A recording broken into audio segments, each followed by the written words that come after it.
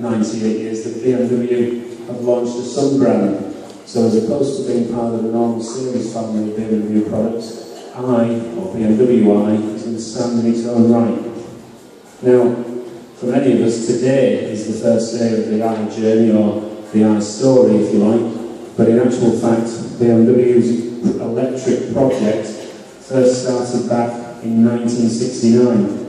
Now, that produced its first vehicle, which was a 1602 model, and that appeared at the Munich Olympics as a pace car that was used in a number of events.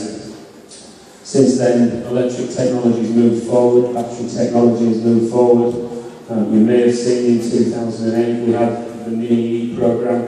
There were 500 battery-powered Minis that were on the road both here and in the States. And then in 2010 we had the Active E, which was again a combustion engine platform, a 1 Series coupe in fact, that was converted to battery power.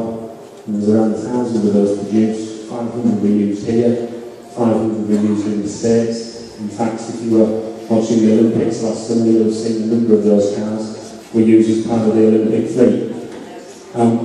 Now all of those cars, both the Minis and the Active E's and 1 Series coupes, were all fitted with telematic systems.